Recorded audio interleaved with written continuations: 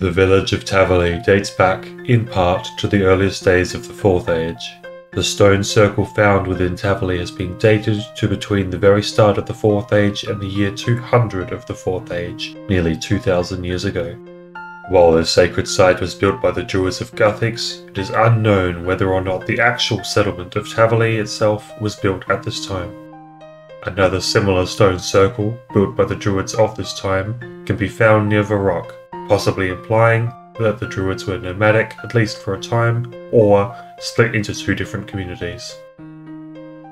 Supporters of Guthix, the god of balance and nature, the Druids have a strong connection to nature and strive to keep the balance of Guthix upon the natural world.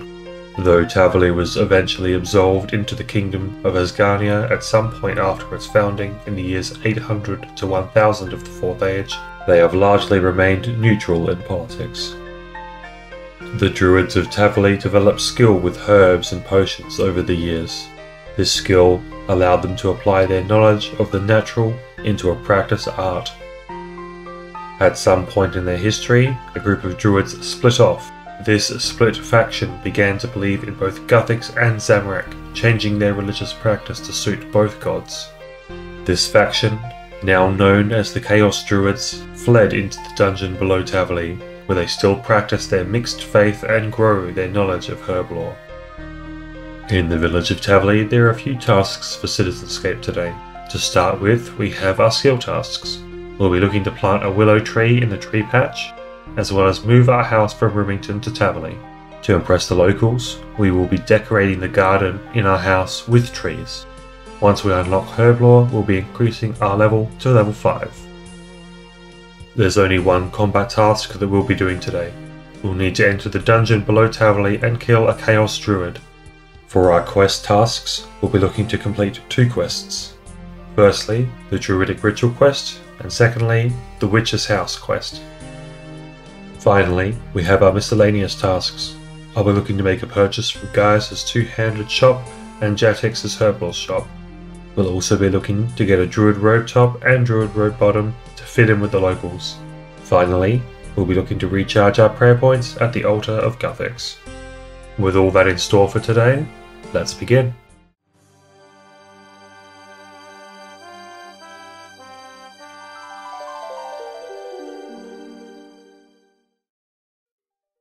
We start our journey today walking through the iconic gates to Taverley.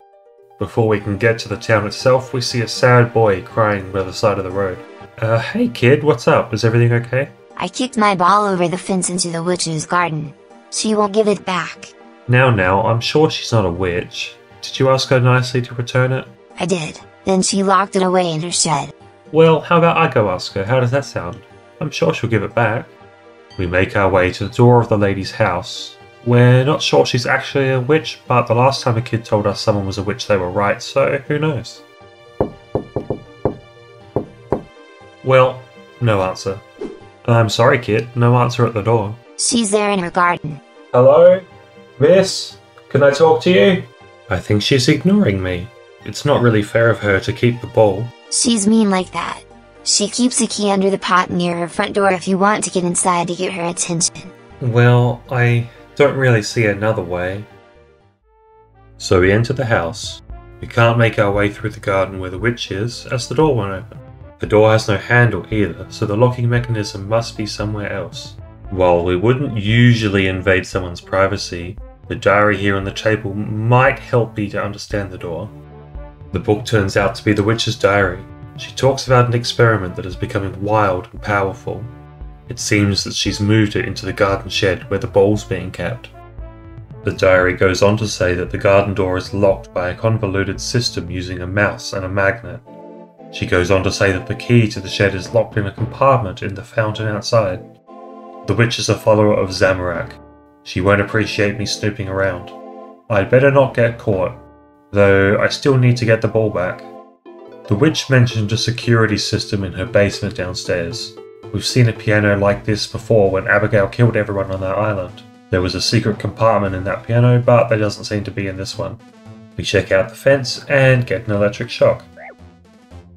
Since the experiment is dangerous and locked in the garden shed with the ball, we gear up and bring food. With gloves on, we should be able to touch the gate here without a shock. Once past the gate, we search around and find a magnet in the cupboard. We brought a piece of cheese to entice the mouse. Once we lure it out, we stick the magnet to its harness and it unlocks the door. We don't know what the witch will do to us if she catches us, so we sneak by the bushes as she paces in the garden. We make it around to the fountain and grab the shed key from the compartment mentioned in the diary. We sneak back to the garden shed and make our way inside.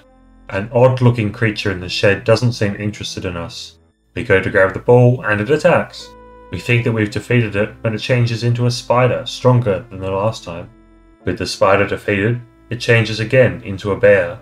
The bear is tough, but we take it down slowly, getting a strength level in the process. The experiment changes for the final time, this time into a wolf. We have to eat a lot of our food to keep up, but we manage to take it down. With the experiment defeated, we can grab the ball. Without a dangerous experiment, I feel better about the safety of Taverley's people. Now that we have the ball, we can sneak back past the witch and out of the house. Did you get the ball back? I did. You better be careful where you kick it. From what I saw, I doubt you'll get it back again. Thanks, mister.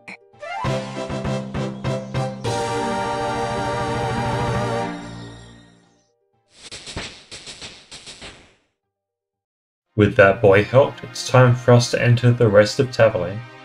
We talk with the druids in town. We ask where we can learn the art of Herblore. They direct us to the head herbalist, a druid named Cake Mix, at the stone circle. What brings you to our holy monument? Are you Cake Mix? I was told to seek you out with questions about Herblore. Yes, I am Cake Mix. I am a member of the Druids of Guthix. This stone circle is one of our holy monuments that can be found around Eleanor. Oh, I've heard of Guthix, the god of balance and nature, right? You don't look like his other followers though, the Void Knights? Indeed. They are warriors in service to Guthix's balance. We are the druids in service to his nature. Ah, I see. So your attunement with nature helps you with the art of Herblore, yes? That's part of our practice, but our stone circles keep us attuned to Guthix himself. They sound quite important. They are. The problem is, one of the few surviving circles is found near a rock. Its magic is being drained by dark wizards who have taken control of the area. While they continue to curse and corrupt the stones for their rituals, our powers drain. So you need someone to take out the wizards? The wizards have placed the corruption, but we need the corruption lifted more than the wizards eliminated. An associate of mine in town named Sanfu is working on a potion for Restore the Stones. Please, would you help him? Of course I'll help. I'll head there right away. Once this is resolved, I can teach you the ways of Herblore. We ask around and the people tell us where to find Sanfu. He can be found upstairs in one of the buildings in town. He explains that he can make a potion, but it will require the raw meats of a bear, cow, rat and chicken. Furthermore, the meat must be dipped in the cauldron of thunder, which can only be found in the dungeons below Taverley. With our task in hand, we head out in search of a bear. We've seen cows, chicken and large rats before, but we've also seen a bear on our way into Taverley. We quickly make our way to the bear and kill it. Next, we travel southward to Port Sarim, where we've seen giant rats. Killing a giant rat gets us 2 of the meats we need. We make our way back to Lumbridge, and then to the cow pen. We've been given permission in the past to kill these cows, so that's 3 meats acquired. What are you doing on my land, stranger? Fred, it's me, Citizenscape. You must not have recognized me with my helmet on. What can I do for you, lad? Well, I was sort of hoping you'd let me have a chicken. The thing is, you see, there are these druids. No problem, you've helped me in the past. By all means, have a chicken. Thanks, Fred. That's the final meat. Now, to make our way into the dungeon. As we walk the halls of the dungeon looking for this cauldron, we're attacked by a skeleton. We take it down as we see a cauldron through a gate with sets of armor on either side. We go to open the gate and the sets of armor come alive to attack us. We take the first one out, getting level 24 strength in the process. The second one isn't too difficult either. The sets of armor have a Saradomin symbol on them. Wonder why they're here and why they're guarding the cauldron. Once we make our way to the cauldron, we dip each of the meats in, one at a time, turning them blue. Let's head back to Sanfu. We give him each of the meats and he thanks us for our help. Once we return to Cake Mix, he begins to tell us about Herblore, explaining different herbs, secondary ingredients and the use of vials.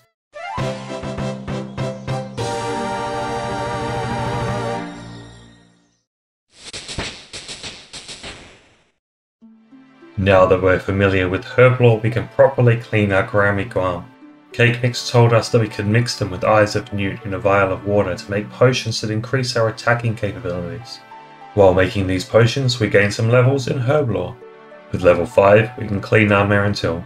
We should ask Cake Mix what to do with Marantil potions. Hi Cake Mix, I was wondering, what could you add to a vial of water and Marantil? Why, the ground-up horn of a unicorn, of course. It makes a potent anti-poison. Oh, but isn't it a shame to kill a creature as noble as the unicorn? When you need anti-poison, it's worth it. I hear that you'll be looking to return to Karamja soon. Anti-poison would be handy then. Well, I guess you're right. I can't keep mixing attack potions anyway at this point. My herb supply is running a little low. Many of our herbs were stolen some time ago by the Chaos Druids, a group of defectors that turned to the support of Zamorok and fled into the dungeon below Taverley. I'm sure you can get a fresh stock if you defeated them. Well, I guess. We head into the dungeon to assess the situation.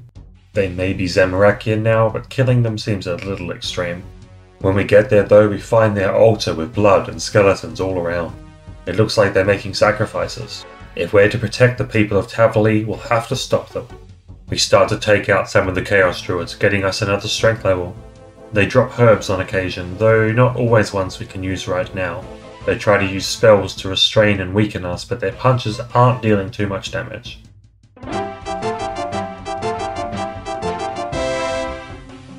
Though we've collected a decent assortment of herbs from the Chaos Druids, we don't have too many of the ones we can use right now. We make our way out of the dungeon and back to the bank to clean them. When we use the new Guam leaves, we get another level, putting us at level 6 Herblore.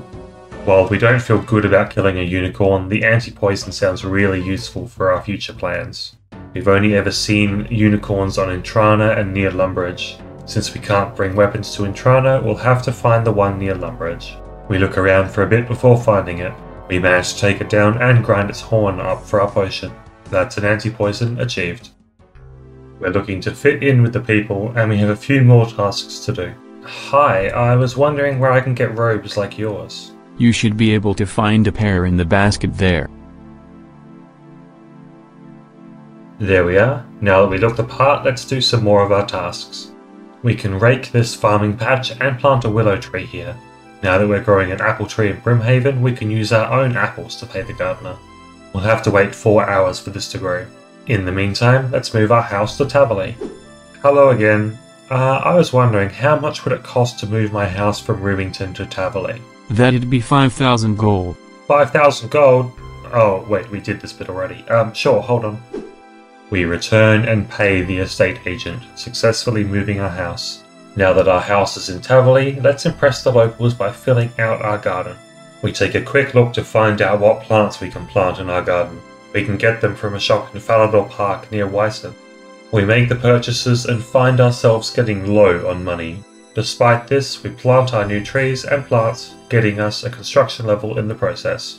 We did replace the pumpkin, as the people of Taverley don't seem to have the Halloween spirit that Brimington had. Well, it could look nicer. It'll do for now. Since we have our money on us, let's make our purchases. We buy a two-handed sword from Gaius.